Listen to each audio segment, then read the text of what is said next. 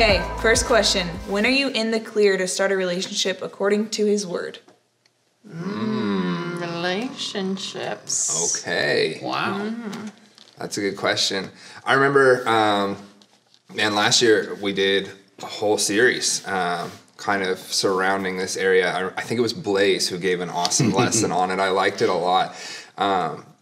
And I loved his rule. It was if you don't have a car and you don't have a job and you can't support the relationship, you shouldn't be in it. Yeah. I mean, you've got to be able to support it, carry it. It's got to, you've got to have that foundation. And then on top of that, you have to be equally yoked as well, right? You got to be coming from the same foundation.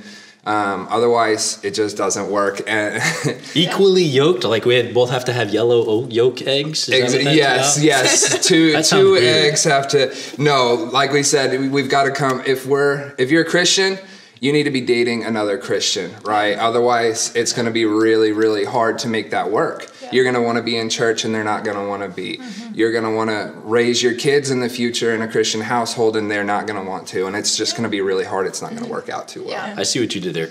Car, job, kids. Yes. Sick. Yeah. Jonathan Pokluda, he's one of my favorite pastors, says it this way.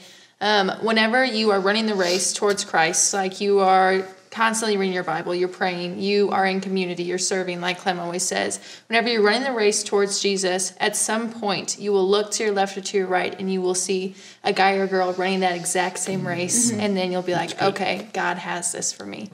Yeah. And that hasn't happened for everyone, but it's definitely something that I believe is important. So. Yeah, it's good. Yeah. Okay. Yeah. My turn?